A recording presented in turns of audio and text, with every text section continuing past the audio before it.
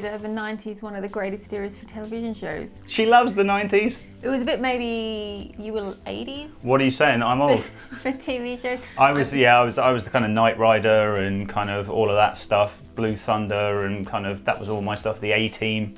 But for me, it was get up every Saturday morning, 6 a.m.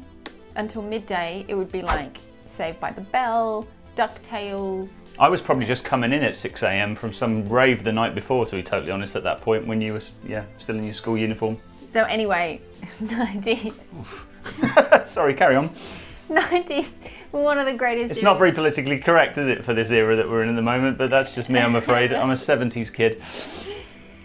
So one of the most iconic 90s TV shows. Also comment below what your favourite 90s or 80s clubs were that you were out until 6 a.m. Especially if you were in the north of England, around Hacienda time, around any there, we probably bumped into each other.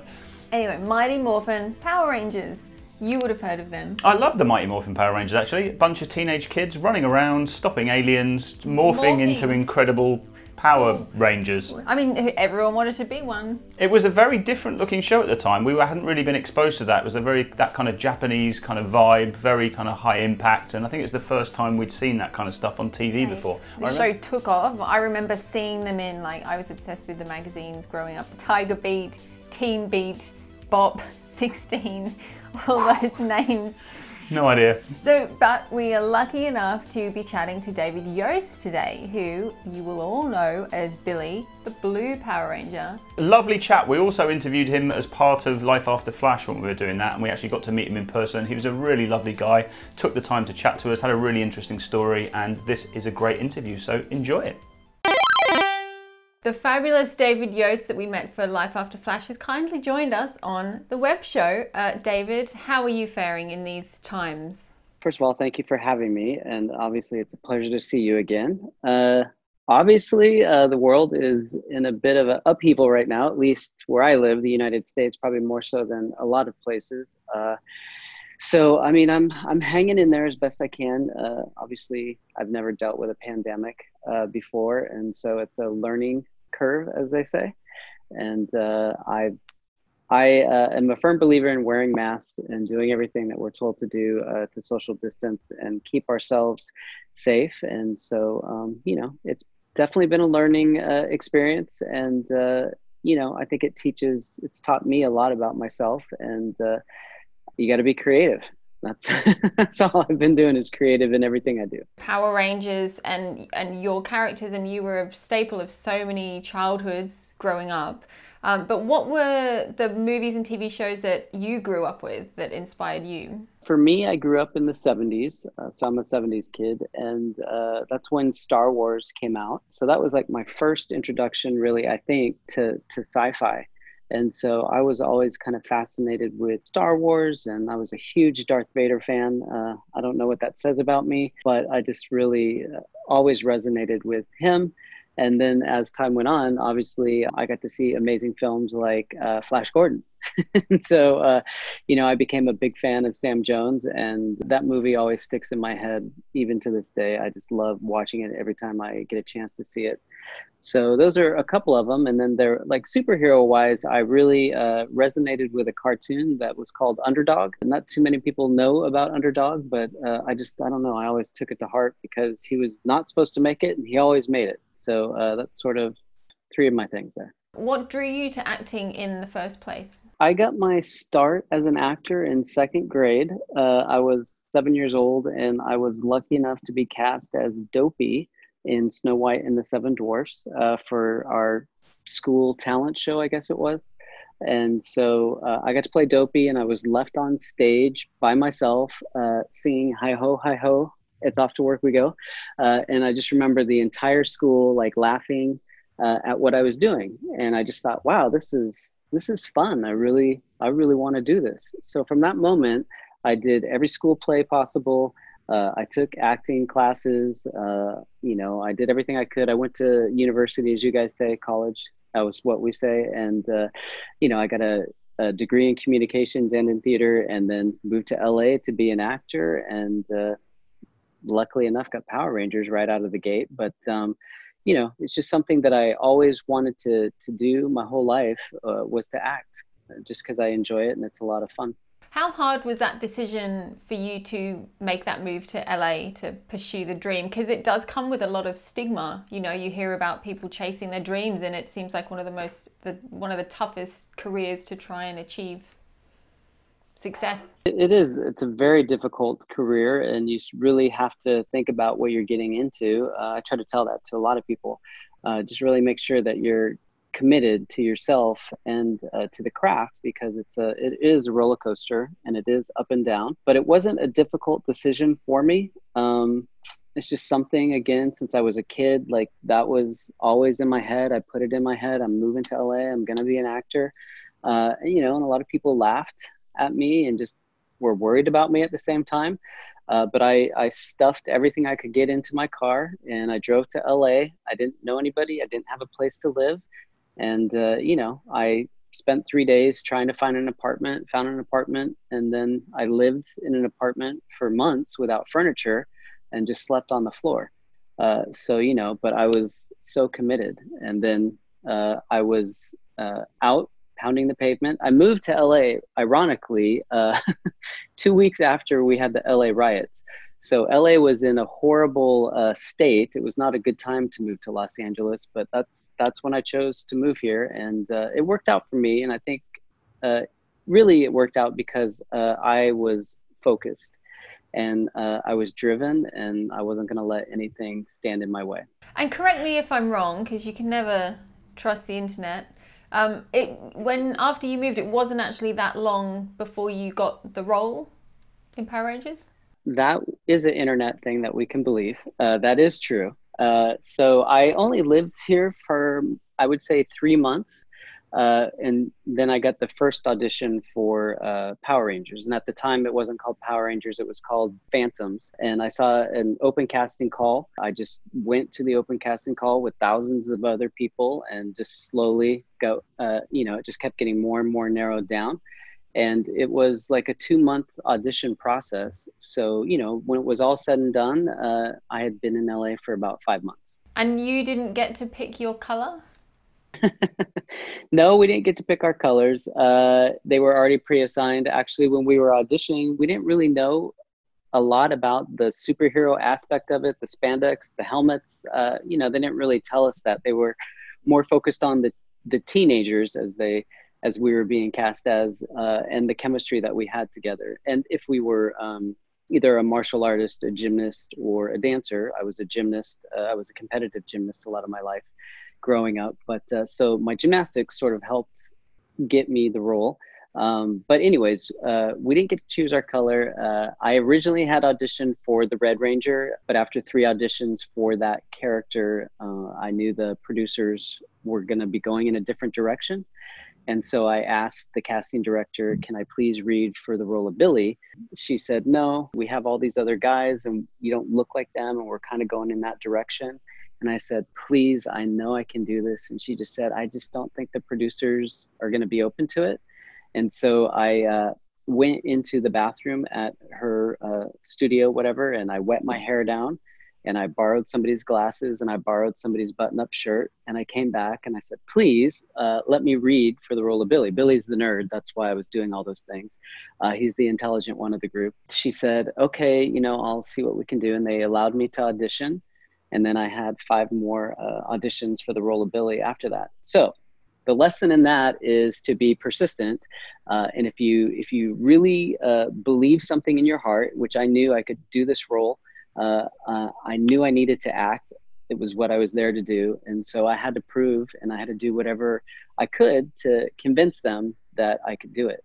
And so, I like to tell people this story because a lot of times people tell us no and we accept the no and we walk away.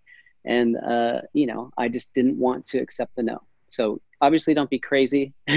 don't make people feel really uncomfortable. But, if you really feel something in your heart, then you have to do everything in your power to make it happen. Going off my question list ever so slightly with this next one, but what was it about Billy that made you know that you should be playing that role? Again, I don't know. It just it was just me wanting to be a working actor. I love acting, and Billy certainly was a challenge for me because he's super intellectual. And I, David, am not.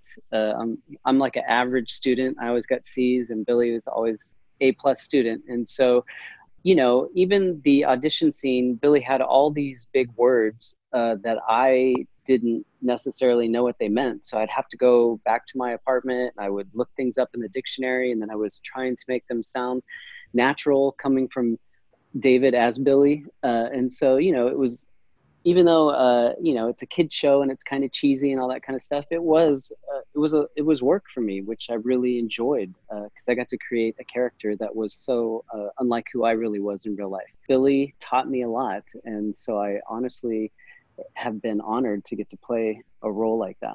What were your first impressions once you had started shooting? What were your first impressions of the script and the show? And did you know that it was going to be such a huge hit? I mean, the initial impressions, I mean, I thought it was okay. I didn't really understand. Again, it's like this idea that hasn't ever been contrived or done before. So we're taking footage in the beginning. They're taking footage from a Japanese television show, and they're cutting it in with American footage. And so just that concept, I was like, okay, I don't necessarily get it. And then they're talking about dinosaurs. They're saying we're morphing. And I was like, what? What does all this stuff mean? So, you know, I was just happy to show up to set. I can remember one of the first days of filming, we filmed at a bowling alley.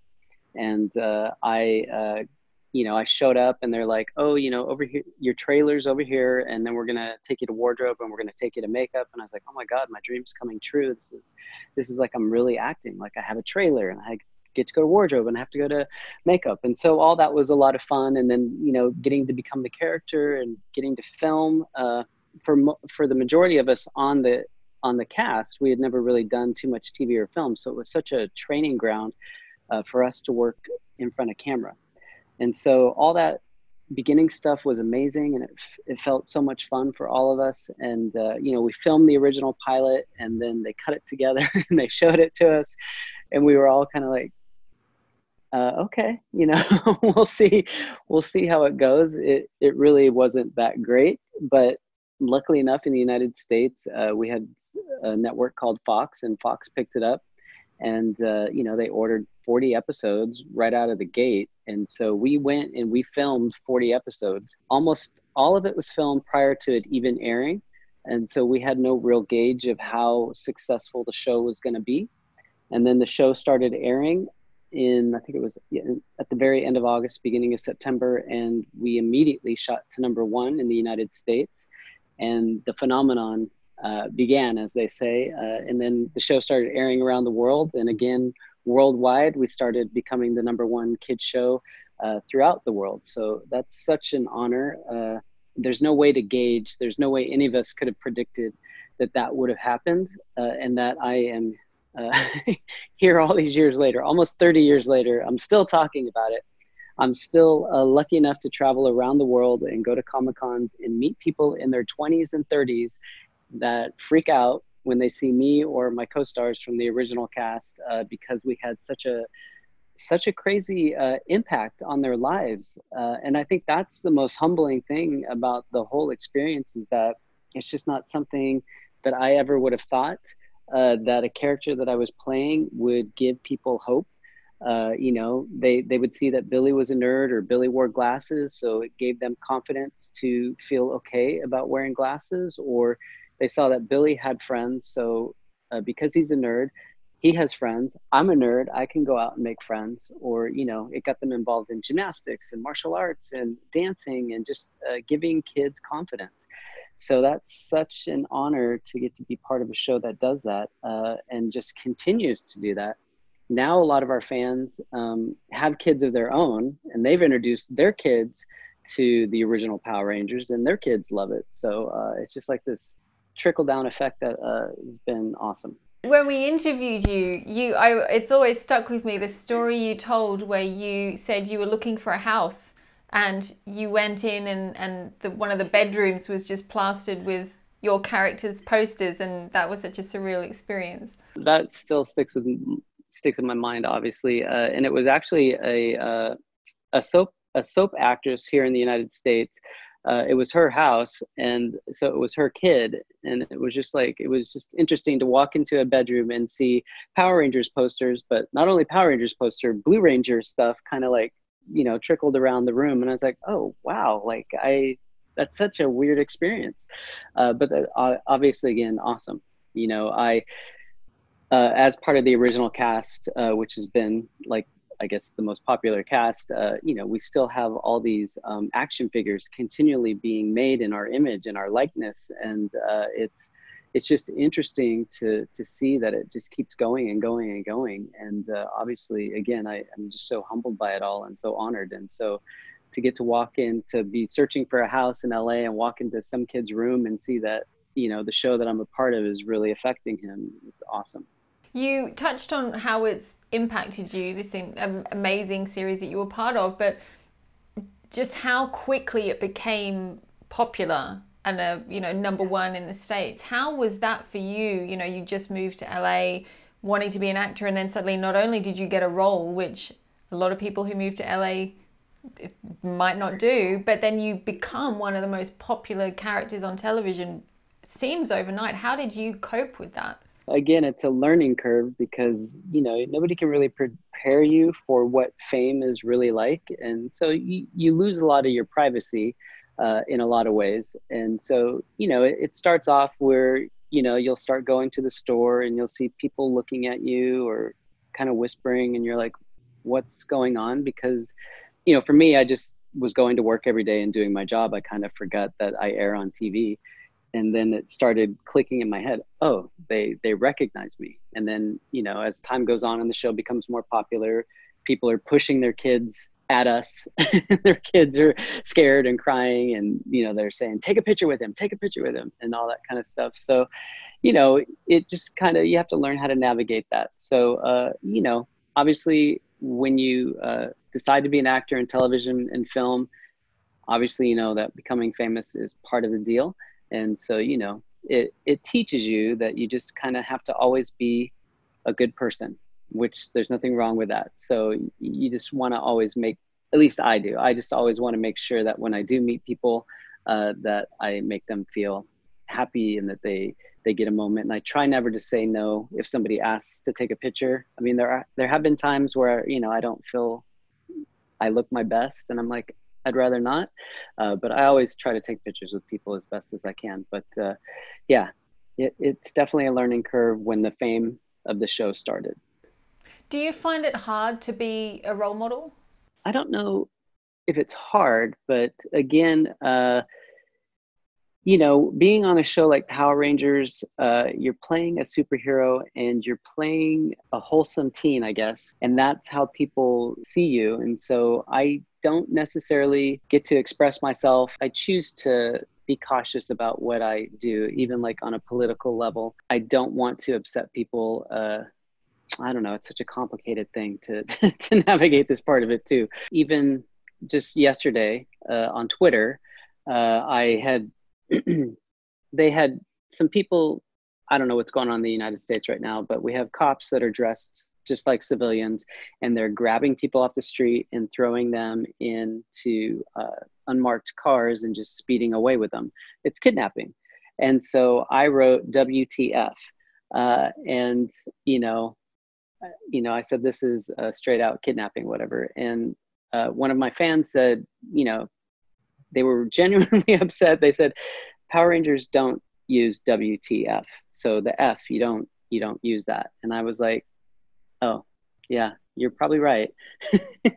And so I should have said WTH, so just little things like that where, it's like I'm constantly feeling like, oh, yeah, I kind of have to watch myself.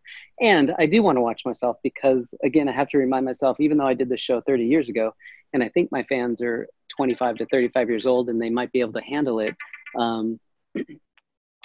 I have to remind myself that there's little kids that are still watching the original, and they see things because they're connected in social media. And so I really want to make sure that, I'm not doing anything to shock children. That's interesting because you have to be a role model as you, David, but you also have to still be Billy. So you've got to be two role models almost. But yeah, it becomes complicated in some ways, but I just really just try to be myself and try to watch my language. That's what I have to do. Why do you, I mean, it's lasted years, as we've spoken about, still loved. I was a big fan of it, still am growing up as well. Why do you feel like it is still so popular and loved? I think the thing that I'm most proud about with the television show, at least Mighty Morphin Power Rangers, when we started this we filmed the original pilot in 1992. It didn't start airing till 93, but back then, I was always proud that we had an ethnically diverse cast. And so I really felt like everybody was represented for the most part in some way. And again, just me getting to play a nerd, kids that are intelligent, kids that are on the spectrum, they could relate to my characters. So I love that we were so diverse, but we came together and we were the best of friends. And we really showed that we could all just get along. And I think it's interesting that, in the world, especially in my country, we're seeing so much craziness with racism and all this stuff. But I'm glad it's coming to the surface so that we can get to maybe living how the Power Rangers lived, just, in harmony.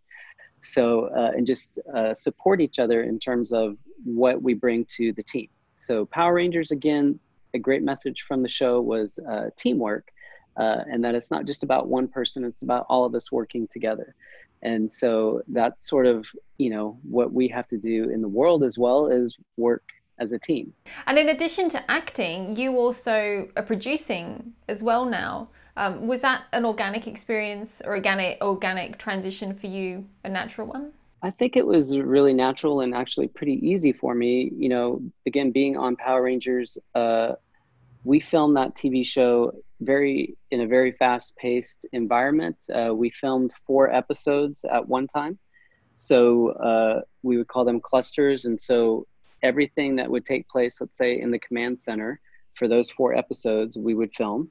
And then we would move to our gym and juice bar set, and everything that we did everything that would take place in the 4 episodes in that set, we would film, and then we'd move to the school, and then we'd go out onto location and stuff like that. So it was very fast paced and constantly doing wardrobe changes and hair changes for the girls and all that kind of stuff. So it makes you learn a lot about production and just how things work and how precise things have to be. I mean, filming 4 episodes in the command center, knowing that every episode, sometimes you have 3 or 4 different wardrobe changes, you really have to keep your wits about yourself to really make sure that everything is happening as it is. And so when I moved into becoming a producer, I took so much of the knowledge that I had learned just from being an actor on Power Rangers and just really put it to play. And I think it really helped me move up the ladder really quickly. I started like everybody else as a production assistant,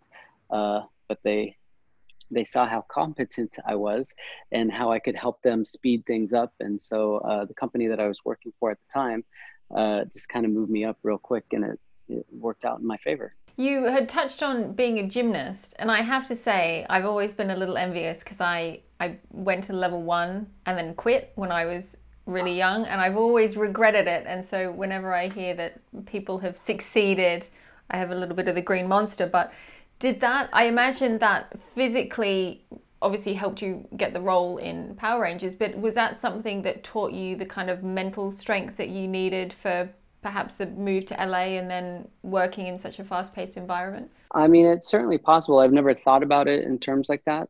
Obviously, being a competitive gymnast, I don't know how my mom did the things that she did. She would work a full-time job and then take me and my sister to gymnastics, and on top of doing all of the house chores and all that kind of stuff. She maybe taught me a lot about the mental fortitude that I would need in life. But being a gymnast, it's obviously a rigorous sport and challenged me mentally in a lot of ways. There was a lot of things about being a gymnast that scared me or terrified me, but it never, just swinging around bars and doing double backs and all this kind of stuff. At first I'd be like, oh, I don't know if I can do this, but I'm kind of like a visual learner. And so my coaches would always be like, how did you do that? And I'd be like, I don't know. I just saw that person do it, and I watched how they did it, and that's how I would learn.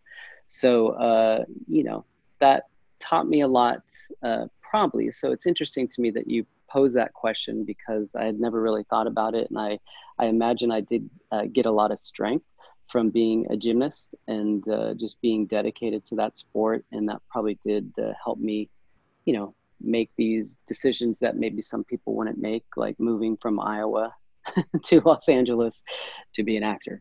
You did in 2002, again, if I've understood this correctly, in 2002 you did the play Fallen Guardian Angels for charity. Is theatre something you want to do more of? It always seems to be the outlet that actors feel like they can really sink their teeth into, because you're not stopping and starting and changing cameras all the time. No, I mean, I think it's so important and so crucial for any actor. I mean, if you take the craft seriously, you need to do theater. If not do it, at least be reading plays all the time, because it teaches you so much. Los Angeles, unfortunately, I don't think is a great place to do theater. I don't think we have a lot of good theater here. Just because there's so many theaters, and you know, they're all like 99 seats or smaller, 50-seat theaters, and it's just difficult to get people. Everybody's so caught up in the film and the television industry here. It's just difficult to get people in to see theater. But yeah, I would never be opposed to it. I always wished that I had a better singing voice, because I mean, Broadway would have been something that that's something that I'm very envious of, is actors that are able to go out on stage and just sing and be part of those amazing productions. That because I don't because I don't sing, I don't even get to really try for those things. But yeah, I mean, I would love to do theater at some point again, for sure. Come to London, we have plenty. Yes, you do. But again, you guys are better than Broadway. But I love theater in London, for sure. Is there anything else that you're working on at the moment or coming up that you can share? Because of the coronavirus, it really has kind of changed a lot of things that I thought I was going to get to be doing in terms of a web series that was coming up. And you know, auditioning has just been so weird. I've had auditions, and then it's like they're like, well, okay, that was great. We're kind of just waiting to, you know, everybody just keeps thinking that this is going to be over and we're going to get to move on. And there are other countries like Canada, they're moving forward. Just the United States, I don't know what's wrong with us. We can't get our heads screwed on straight to follow the guidelines. So I think we're going to be delayed a lot longer. I kept hoping for the January 2021, we could start maybe ramping up again.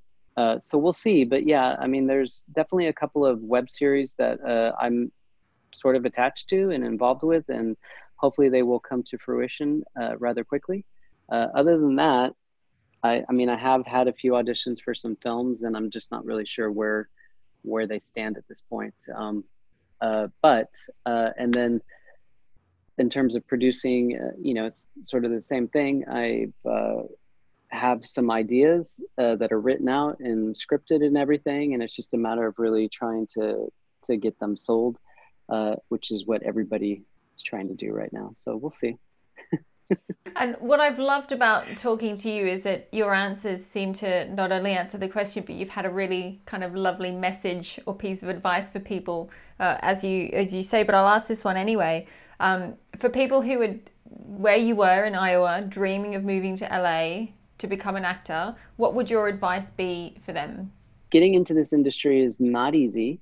And you just have to really be committed to yourself. You have to really believe in yourself. You can't don't become an actor because you want to be famous. I know that we're kind of in that world right now about influencers and social media and becoming famous, but that can't be your driving factor because even that is so small. So you become an actor because you love to act, you love to create, you love to become characters, you love to entertain, you love to tell stories. That's what you have to be within yourself. And so if that's the truth about yourself and then you believe in yourself wholeheartedly, I mean, from the time I was little, from the time I was on stage at 7 years old, I knew it was like an instant flash in my head that I have to do that. And there's nothing, there's nothing that's really going to stop me from doing that. I have to give it my all. So, you have to be willing to move to a city that you might not know anybody in. Los Angeles, New York, Atlanta in the United States is becoming popular. Obviously, there's a lot going on in Canada. So, you have to figure out where the place is that you're going to go, and just get rigorous and get creative. I will say part of what helped me get noticed was my creativity. And so things are different now in terms of getting in front of casting directors. But back in the day, I would sit in my apartment with no furniture. And every day that I would come home from work, I would create envelopes. I would take magazines and I would cut pictures out. I would make these amazing collages on these envelopes, and then I would mail my photo to the casting directors, just because I needed to stand out, because they get hundreds of envelopes every day. So if they just see this one envelope that was a collage that somebody took the time to make, that made me stand out. No matter what, they're going to open that envelope. I believe that. And so they opened it, and maybe I was right, maybe I wasn't wrong. I definitely got auditions and got called in. So that was me being creative and doing whatever I could to get noticed. And so, you have to think of creative ways to make sure that you are being noticed and that people are going to know your name. So be committed, be rigorous, and be creative. Okay. May, I feel like I should applaud that. Thank you. Thank you so much for joining me on the web show. Really appreciate it.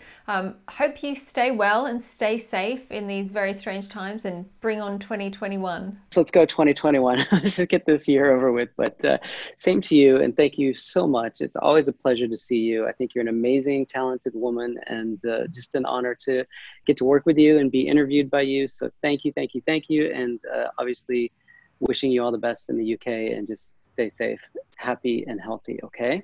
Thank you. And coffee in LA or London, whoever gets there first. Okay, yeah, for sure. That is it for another week. That's it. That was lots. I know. Maybe we'll morph into some dinosaur. What would we, if we had to, could we combine together into one super powered thing? We'll morph this one into the mix as well. She can be the top half. It's really hot today, so she's been sleeping on my lap the whole time. I'm trying. Anyway, thank you for watching. We have another interview next week. Yeah. Don't forget to subscribe, like, share, all of the usual nonsense. Yeah, because we'll be having some subscriber-only competitions and stuff coming up. So join our little Life After Club, subscribe. We will be continuing with these amazing interviews and so much more. Until next week, have a great week. Have a great week, people.